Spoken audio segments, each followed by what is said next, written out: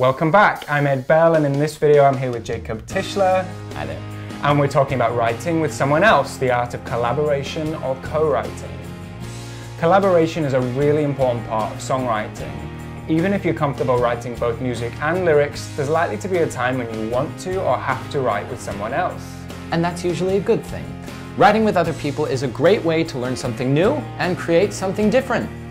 It's difficult to be objective about what you create, and having a collaborator to bounce ideas off is a great way to refine those ideas and take your writing somewhere new. And in the best collaborations, 1 + 1 really does make more than 2. Two people's ideas can combine in exciting and unexpected ways. But there's an art to making this work. How you take and give feedback is an essential part of collaborating well. So this episode is about the 3 most important things that we think make a successful collaboration.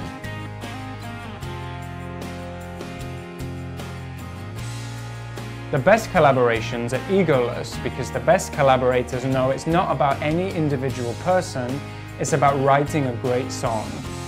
Great collaborators aren't worried about whose ideas are whose, they know it's their job to curate ideas as much as it is to have them. They take on a best idea wins policy and do what's best for the project as a whole.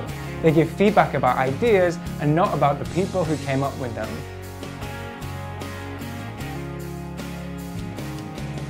When a collaboration is trusting and open, everyone knows that they can be completely honest with each other. Being a great listener creates that kind of trust that is essential to a great collaboration. And it's important to listen carefully to what your collaborators are saying, even if you disagree. Getting defensive and closed off is the quickest way to kill a creative environment. Similarly, it's important to be direct and open if something isn't working for you. Even if your collaborator strongly disagrees, that disagreement is supposed to be part of the process. Who knows what other possibilities will come up out of that shared conversation? You have to trust the process to let that happen.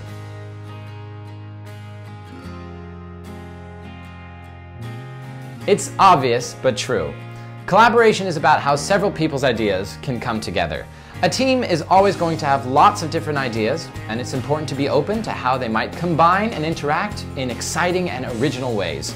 Yeah, that's right, and sometimes one collaborator will insist something has to be A, but the other will insist it's B.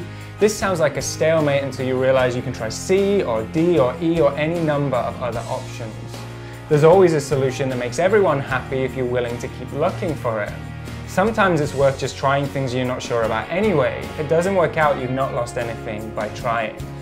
It's also worth checking the language you use when you collaborate. Your focus is refining ideas into better and better versions, not shooting down any ideas in progress. If you find yourself using words like no and but rather than words like yes and what if, it's worth thinking about how you can make your feedback sound more positive and forward-looking. Sometimes it's the worst sounding ideas that lead to the most exciting things. And you don't want to get in the way of that.